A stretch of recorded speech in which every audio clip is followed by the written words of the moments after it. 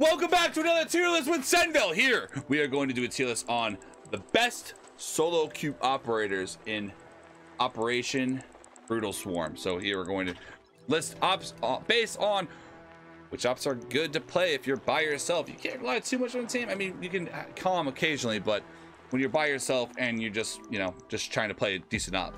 So we're going based off like 50-50 with like gun and utility. So utility, like an op like, let's say like Thermite might not be in the S tier that he should be, because as a solo player it is going to be tough to really get much use out of Thermite. So Thermite will be the B tier because that gun is still fairly good, and the utility is pretty good. So, but you're gonna be required to use that with another decent teammate. Cleve, what up, baby? Appreciate the sub. All right, let's go Ace. Ace, I feel like Ace is the best hard breacher when it comes to playing as a solo, and you can also breach. So like he is like kind of the Swiss Army knife of the hard breach. So I feel like he is definitely the best breacher. And we have Hibana. Hibana, I feel like, is also around the Thermite because sometimes you just can't get anything open, and you just kind of meh hard breacher. Decent utility though. Cade as a solo is another B tier. Like, actually no, Cade's an S tier because you can keep walls closed, you can keep everything closed. The guns are a little wacky, but if you can keep it closed and the other team is like kind of solo too, like it's really nice to have a Cade. So we're gonna do them all in order now. All right, Alibi S tier for sure. Decent gun, decent utility. You can set up the site, and then you can just run around like a jackass and kill everybody. So this really good up. Emeru on the solo. Honestly, I'm gonna place the Emeru at the C tier because you might be able to go for some solo queue plays, but they're gonna be very situational and far and in between. Like, it's not gonna happen too often. So C tier, I feel this fairly nicely. Rooney the B tier. You can set up the site, and then you can run around with the DMR and kind of do your thing. So defenders are a little bit easier to get away with, but is he going for Alibi? Yeah, no, Alibi's good, is great. Ash, I feel like Ash as a solo player is going to be more at the A tier. I want to place Mob probably near the B tier, but we're gonna place Ash at the A tier purely because it is just a lot of fun to play Ash, and you can like roam across the map. You don't have to deal with whatever happening at the wall. Like, you're not expected to. You just push it for the other side of the map and kind of push your way over. So Azami S tier always. Azami's just way too strong. Even when you're by yourself, it is what it is. Azami's just great. Bandit first D tier. Bandit tricking alone with no one helping you is probably one of the dumbest things you can do in Rainbow Six Siege. You are going to die. If you can bandit trick, hell yeah, but if you're solo and you can't really rely on anybody to help you with the bandit trick, you are probably going to die, and it's not going to be worth your life most of the time. Bandit is not bad if you can make it work and you have people working with you, but I'm thinking in a solo situation that's, you know, you can't get that much teamwork out of your teammates. So this is more for like the guys that are like in that gold low pot range where you're kind of having to rely just on yourself. Bandit's gun is good and you have nitro, but like most of the time you're better off picking just another op. Like, there's some situations where you can bandit trick, but it's not going to happen too often. You want this every season? Yes, I am. Blackbeard D tier, easy mode. Like, that's just horrible. Do I need to explain this? Like, it's just bad. Everything about this kid is bad. I mean, the shield is annoying when you hit the shield, but he's just bad. Blitz. So Blitz, normally with a team I'd place him more like B tier because you can get a lot of use out of him, but here I'm gonna place him more towards the lower end. So I feel like Blitz is gonna be more in the low end of the D tier. I kind of want to place it a little bit higher. Like, Monty can be the C tier, but Blitz rushes don't work very well by yourself. Monty push, I mean, you can push around by yourself as a Monty a little bit easier than a Blitz. Blitz, you have to be very calculated on what you do.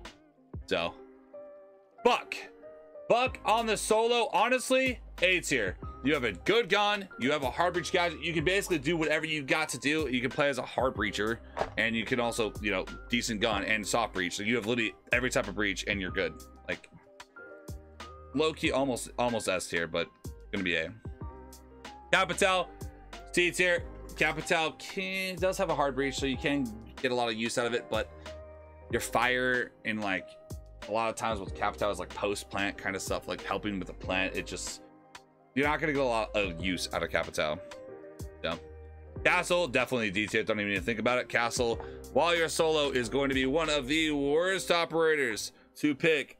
If you are doing a castle strat and you don't have a team of people that know what the hell you're doing, you are going to get your teammates killed or castle them out of sight, and they're not going to know how to get back. You make it a labyrinth for your team to have to deal with as well. Not great when you're alone. Caveira, C tier, can work. I mean, you have a shotgun and a pistol that are both pretty good at close range, and you can just run around. Just the mental game of having a Caveira is pretty strong. Like knowing like, oh, we can't run around, there's a Caveira. It's pretty strong. I definitely think it's definitely not D tier right now, but C tier is fairly fine. Jaeger is I feel like Jaeger is gonna be S tier. Thought about it for a second, but Jaeger's S tier because you can place your utility and you can run around and do your own thing and just kind of go nuts. Just go nuts. So Clash, definitely D tier. Don't even think about it. That Clash solo situation is gonna be horrible. Doc, so this is where it starts to get a little weird. So Doc, my first inclination is put him at D, but I'm gonna place the Doc at C as well as with the Rook, because if you get the picks, you know, it makes sense. And you can get some use out of this in the solo queue, at least in like the mid-range elo. Like this isn't necessarily horrible to have one of these at a time. If you have both, it's like you're not gonna have something, but like Coastline, if you have a Rook and a Doc, you might be okay. Doke, A tier, easy. Be able to roam clear without having to drone anybody is kind of money. So yeah, definitely A tier. Guns are a little rough to use on Doke, but the ability is more than makes up for it. Yeah, this is a solo queue tier list. When you're basically have very little comms with your team and you're playing this operator, how effective they're going to be for you. So Echo, D tier. I mean, it's Echo by himself is a B with A tier, I think, but Echo alone is horrible. It's horrible. Who are you giving comms? Who are you gonna call out for? Yourself? And then what? No. Ella. This is kind of a weird tier list, guys. It's a solo queue tier list where you're basically, you can calm, but expect not to, like, I'm doing this for like the people that are like, I play it mostly by myself. How do I get better at this game? These are the ops I want you, like, you need to focus on the SAB list of operators, and you will win a lot more games. Because I see a lot of people that are stuck in lower elo playing a lot of these operators, and they don't get why. And they don't have a team, and they just solo queue all the time. I'm telling you, if you play these operators a lot and you're solo, you're probably not going to be winning very many games. So Finka, C tier. Finka's okay, not great at anything really besides the healing, which the healing's pretty good on attack, but other than that, the guns are kind of meh, kind of mid, and no grenade utility anymore. So Flores, I'm gonna place at the, he's just tricky one. I'm gonna place him at B because I'm not really sure where to put Flores.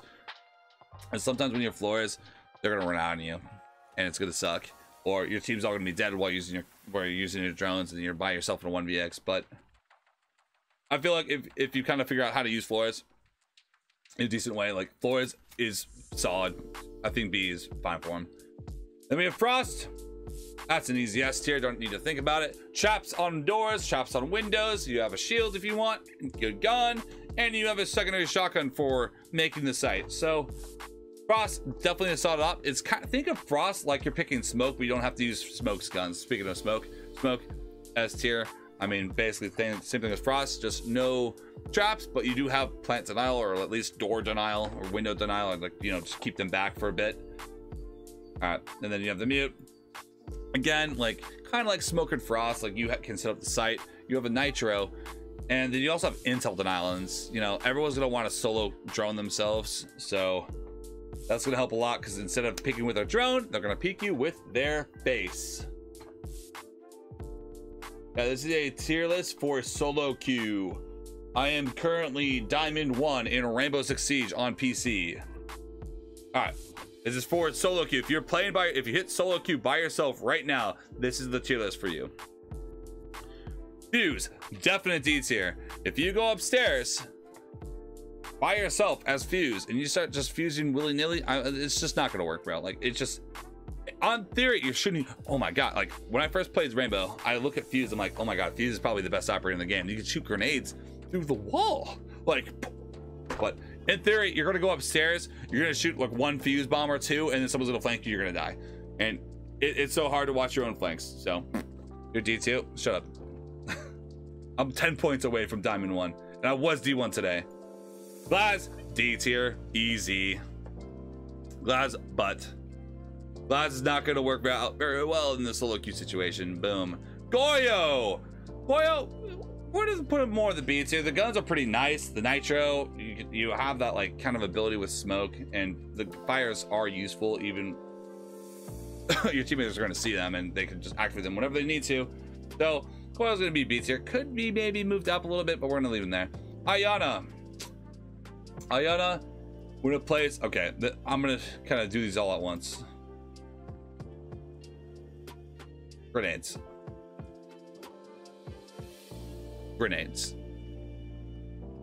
Let's explain more than just grenades, though. Ayana, probably one of the best duelists in the game. Currently the best entry operator in the game.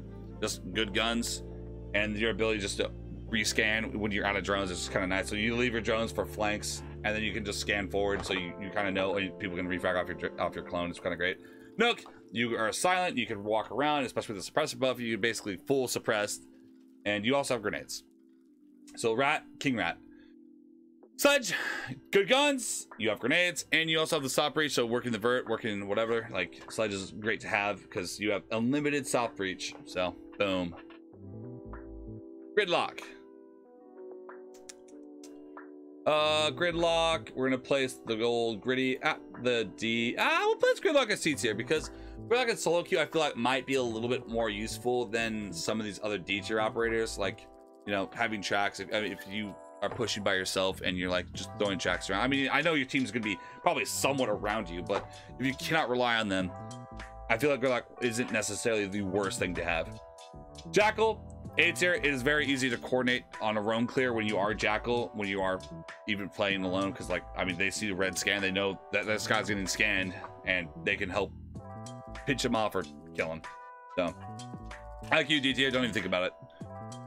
I mean, your utilities, what are you gonna do? Like, what? Like, just tell me what are you gonna do as IQ by yourself? Like, come on, you ain't doing nothing. Sorry, but you ain't that guy, pal. You ain't that guy. Callie, I love Callie.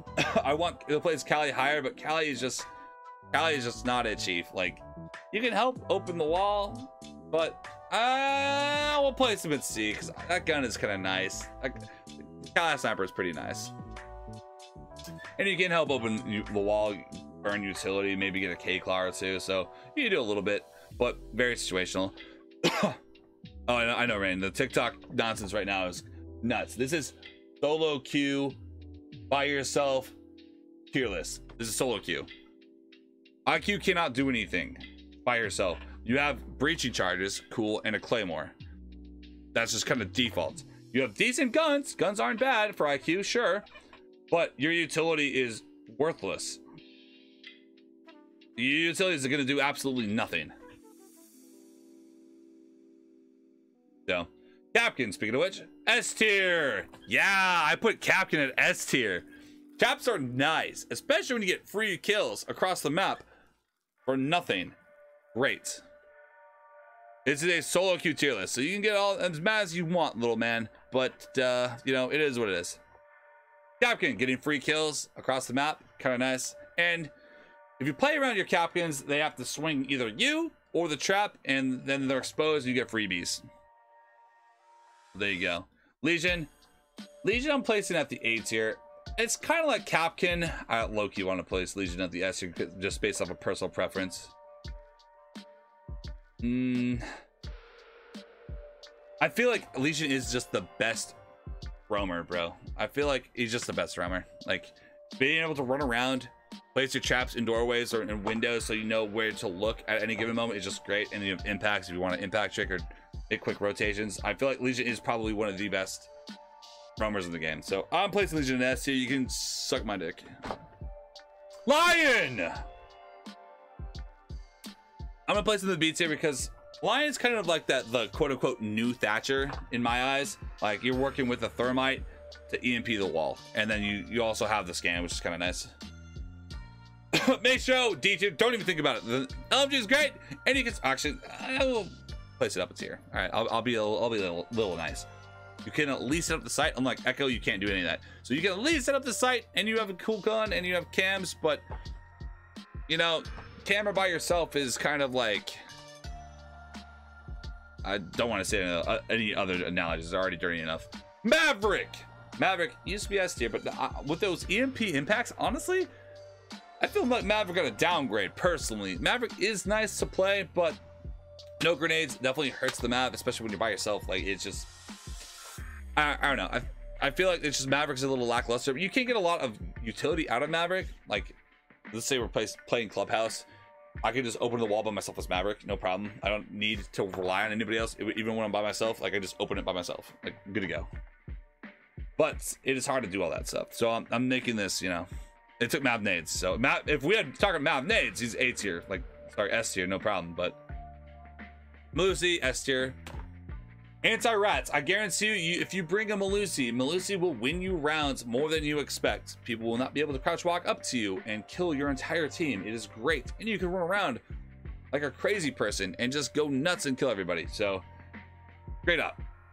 Mira, I'm gonna place Mira at the A tier.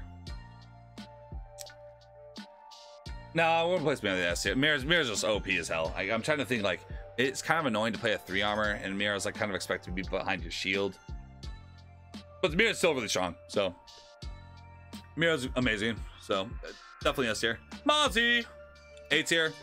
A little bit less utility than the other roamers up above, like the Alibi as well as the Oryx. We're gonna talk about Oryx in a second, but a little bit less utility to move around the map. But we'll have a nitro, and you can gather drones for intel. You can kind of do your, like, you can work some like nitros from underneath, like kind of Valkyrie or like Pulse. So you can do some interesting things with Mozzie. So Mozzie is pretty fun though. Oryx is one of the best roamers in the game. Being able to move around the map, make rotates whenever you need to, and decent gun with a 1.5. You are probably shitting on half the team if you're playing Oryx or Alibi. So boom. Nomad, A tier. Nomad is nice when you're just kind of walking around. Just, you know, it's, think of like ice climbers. Like you're like climbing up a mountain and you place your air jabs as you're like going around. So like, you know, they can't just like push you from that angle without having to deal with that air jab. So knowing that you're clear from a certain angle is really nice because you can't really rely too much on your team to actually be watching it. So this is a solo Q tier list. Osa is going to be B tier because Osa is like Lion in the way of the quote-unquote the new Thatcher. So these ops are going to be played a lot in tandem with another hard breach. If you see your teammate has a hard breach and you go Lion or Osa, I mean, you bring EMP impacts and work with the hard breach, and you guys should probably be fine on the wall. So Pulse at the A tier. Pulse's 1.5 is pretty great, but I feel like when Pulse is played, Pulse himself, his ability is more of a B tier. Like overall, I feel like it's more of a B tier, but it's A tier because when they have a Pulse, it kind of triggers a reaction from the attackers to have to, hey, we have to go clear the Pulse. We can't just ignore the Pulse, and it forces them to have to worry about the Pulse, and which gives you a lot of opportunity to mess with them. So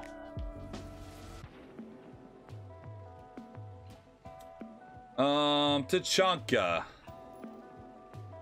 D tier. I mean, you can set up the site, but you're gonna die with that flame launcher out. I'm telling you right now, it's just gonna happen. I already know. Like, just don't. Thorn, B tier. You can't really set up the site. You have a shield, but your traps are kind of like proxy alarms, but you're not really gonna get kills with your traps more than likely.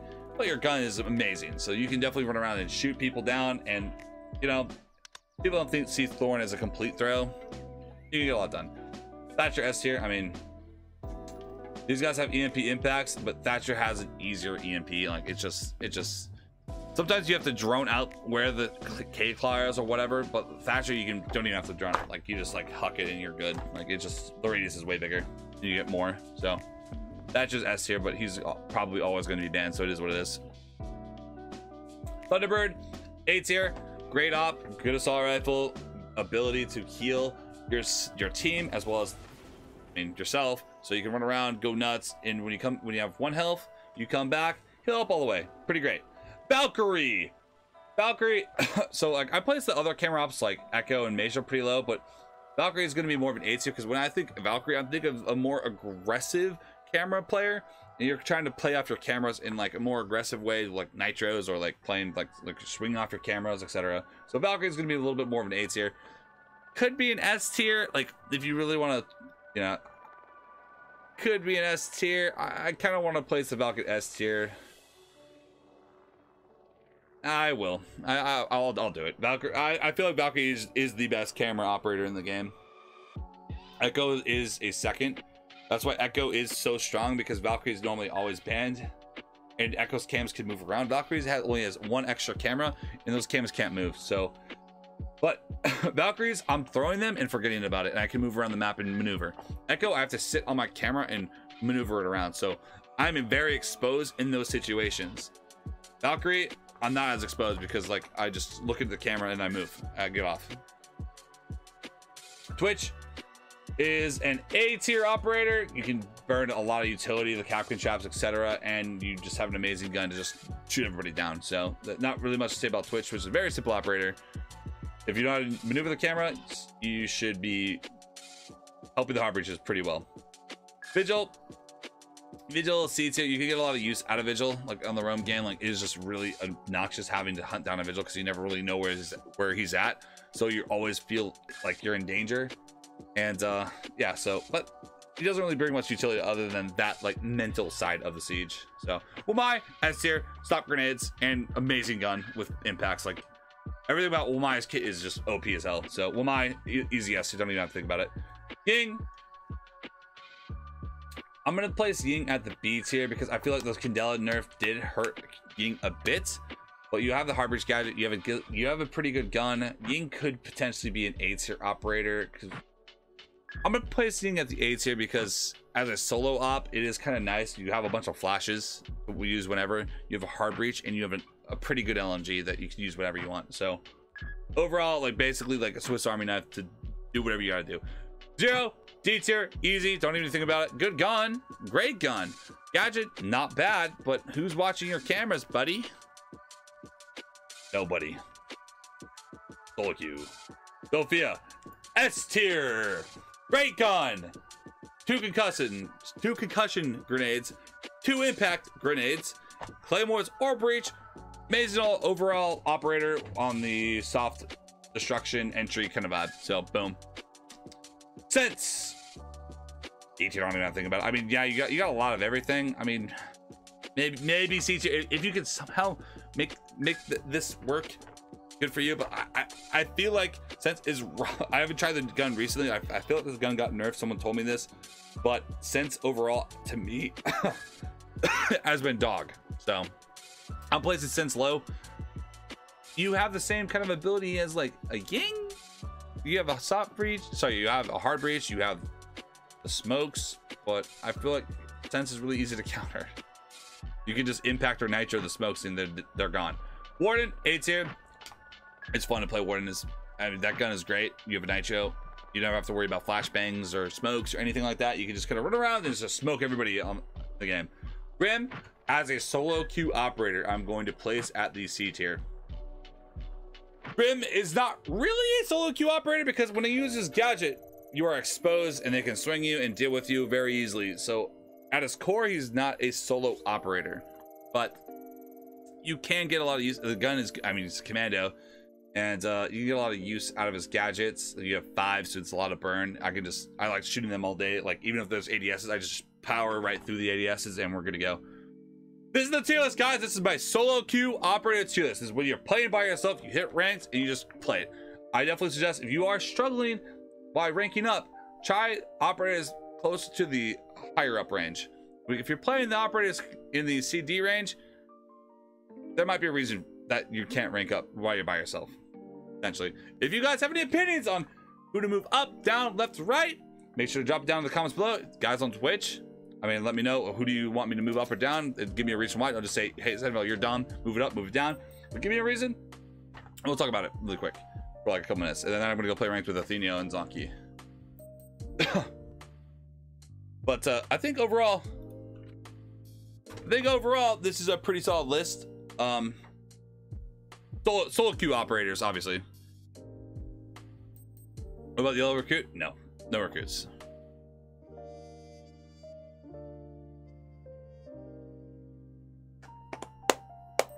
Why is Frost S tier? Frost has a good secondary shotgun, a lot of utility, frost mats to stop people, and that gun is crazy good if you played it recently.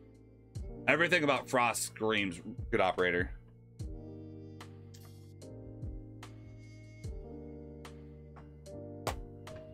All right, guys. But yeah, if you guys have any other questions or you feel like an operator should go up or down, let me know. I rate the operators, attackers, or defenders based on as the attacker compared to other attackers, and defenders compared to other defenders. Don't just be like, hey, why is Nook so high but Smoke is lower? Like, don't do any of that. Don't compare attackers and defenders. But guys, if you have any opinions on where operators should go up or down, make sure to drop it down below in the comments, and make sure to subscribe, drop a comment, and leave a like for more. Peace out, guys. Till next time.